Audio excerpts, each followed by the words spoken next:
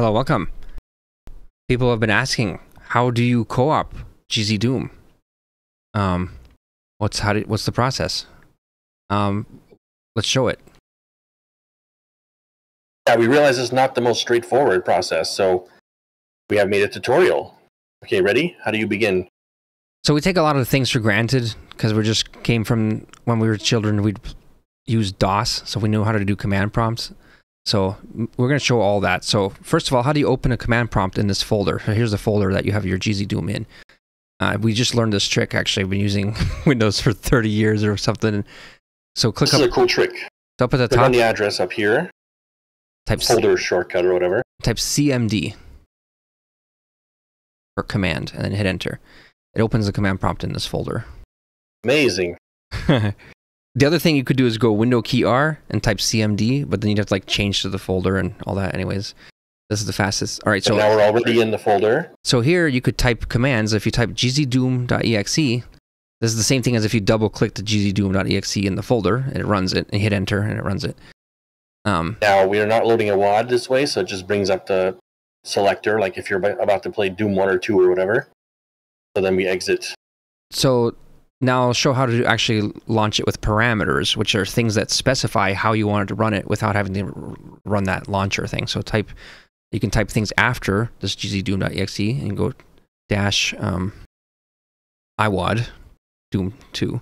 So this is specifying. This should launch Doom 2 right now if I pushed enter. Yep, and then do warp. The warp one teleports you into a level. So if you hit enter, that'll launch into level 1 of Doom 2. Immediately, no delay. Yep. And there's a bunch of other parameters. You can look it up online. There's a whole list of all the parameters that gzdoom understands. I should say, sometimes it's hard to find all of them. We've searched for weird ones, you know, especially networking related. All right, so now show how a batch file works. So what is a batch file? It's the same thing. You can do what you were just doing in the command prompt there, but you could do it through a runnable little file. So in the folder, you can go right click and create. This makes it easier. Go new text document. Just like you're making a text file, but you need to rename it. Instead of .txt, you need to name it to .bat for batch file. And it says, you want to change it? Yes. You want to change the extension? Yes.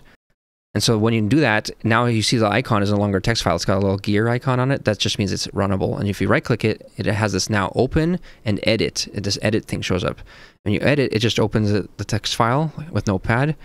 And you can write in here gzdoom.exe, same shit as before. Do the whole the iwad and the warp and everything.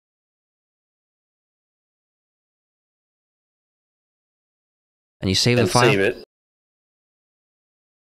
Yep, and you close it, and then when you double click it or you run it, it'll do the exact same thing. So it ran that command that was inside the text file. You can actually put more than one command in the text file. You can put a whole. You can learn all about batch file scripting. That's a whole other video. You can find tutorials online, but that's the basics of it. So, but we have specific things we put in our batch files for hosting and joining. So let's show that. So you need one. Here's your host file that you normally run. Yep. So there's a bunch of parameters in here. The first two we put are the actual host. So you need to. This is telling your client, your gzdoom, to wait. So it's waiting for other clients to connect to it. And if you put host 3 or host 4, it would need 3 or 4 clients to connect before it launches. So when we're playing 2-player, host 2, 3-player, host 3. And then can you show on the other version of it, the join version of it right now, actually, so we can see both.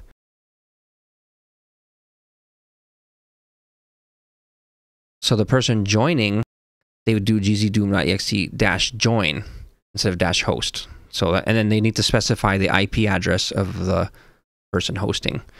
If you want to find their IP, For the purposes here, we have put 1.1.1.1. That's not my actual real IP. I'm not like the king of the internet with my. Don't hack 1.1.1.1. So you put their IP there. If you want to find their IP, you can go to Google and type, what is my IP? And Google will actually tell you the host's external IP. If you're on a router, you're using a router on your local home network, you're going to need to do port forwarding. But that's on you for using a router. You need to know how to do your own route. Just go look up a separate guide on port forwarding. If you have issues with people connecting, like if the person is trying to join the host and it doesn't work, like the network doesn't actually detect them or whatever, it's probably port forwarding related. You should look up how to do forward ports. That's all I would say about that, because it could be a long tangent. But basically you specify port 5029 on both of them. That's the default port. You can use actually any port. You can make it like 1337 if you want. It just needs to be the same, because that's the one the host is gonna be looking or waiting on, and that's the one that the client is gonna be trying to join on. So it needs to match. Also, it needs to match is there's a little mistake here between the two. This is Doom 2 iwad. This is Doom iwad. So you'll have to make sure yours match. And also the wads you're loading have to match. Okay, so the iwad specifies which main Doom wad you want to use. That's going to determine like if you have a double barrel shotgun or not or whatever. But then the custom wads are with this other parameter, the dash file. And when you do dash file, you specify all the files in a row. You don't have to put dash file over and over again. So it's like dash file, and you list all of your wads. So Eve Eternity 2. 150 skins. That's like our awesome skins that are should be in the links. And Survival. So glad we found that. It's super good. I've not found anything else like that, by the way. Thanks to Peter Potts. I tried. Remember, that was like the first thing Peter Potts did, is he's like, you guys need skins. We didn't even think about it. Doesn't actually matter. If anyone has a suggestion for more skin wads, please link.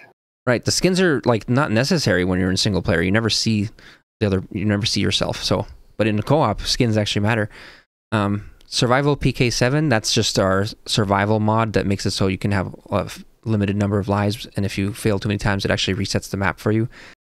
That's super good. Otherwise, you just end up spawning over and over, and it becomes a shit show. And so WAD files are the original kind of like pack file that id Software made, that stands for where's all the data, and that's like what the map files are. And then PK3 and PK7 are like later like type of pack files they made for like Quake and stuff. Said Quake 3 or something, right? Yeah, I believe so. And they'll both work with gzdoom, so you can just list them there. And then the other stuff inside of the host file we have is like dash skill, which actually sets its ultraviolence, and dash warp 01. So you need to warp into a level. I said that earlier. And then this set dmflags part is like all of your multiplayer settings, when you set them all up, will create these hash numbers, like the dmflags1 and dmflags2, and you need to make sure they match. And it's better to just show that, so let's just show that. Let me just explain the rest of it, though. The savedir, that just tells it to make the save folder in the current folder /save or whatever. You don't need that. And then the plus SV cheats, that's to enable cheats. The host has to do that if you want to be able to use like no clip and stuff like that.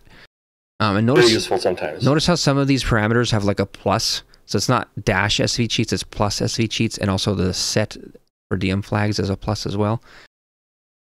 Whoever did that should be punished.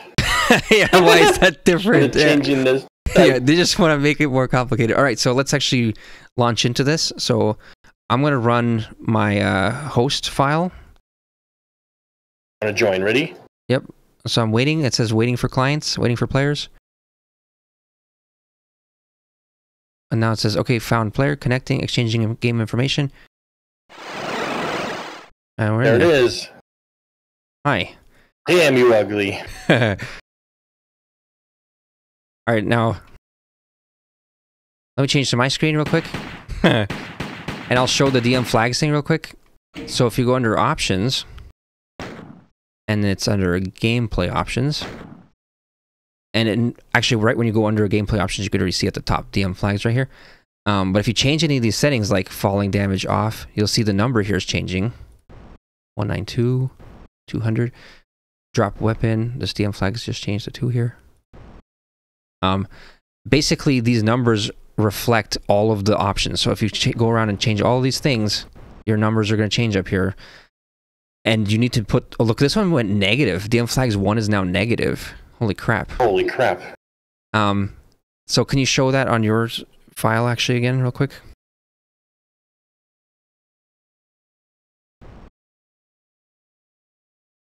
So it's plus set space DM flags and then the number. So there I guess you put a negative. And then plus set DM flags 2 and then the other number. So you just have to make sure they match. So if you go into the settings and you're changing them all, and then you later go like, why didn't all my settings save? That's why, because like this doesn't actually, for the multiplayer, you need to actually specify the DM flags in the actual parameter for it to matter. Host specifies I can do nothing. Yeah, but even if I change these as the host after we've launched in, it won't remember it like the next time we launch. So you have to like make sure you update. That's why you want to save it in the batch file. Very good. Update the numbers in your batch file. Yep. And then one last thing I was going to show is the change map, I mean. So you can open console by hitting tilde or the back tick next to the one key on your keyboard, right above tab. That opens the console. And then there you can type change map, map 01, or E1M1 if you're doing Doom or whatever. Doom 1, yeah, the episodes. And that's different than single player, so that's why I'm showing that, because it's a different, I think it's just like map or change level or something in single player. And it says for me, only setting controlled by the map, change the map, only setting controllers, that's you. You can't change it, I see. Yeah, not me. Okay, that's it. That's how you do it. Serious poo-poo. How dare you, sir! You insult me! All right, yep. It's a Victorian era insult. I guess if you have any other questions, all right, I don't think we've missed anything, but yep, down in the comments.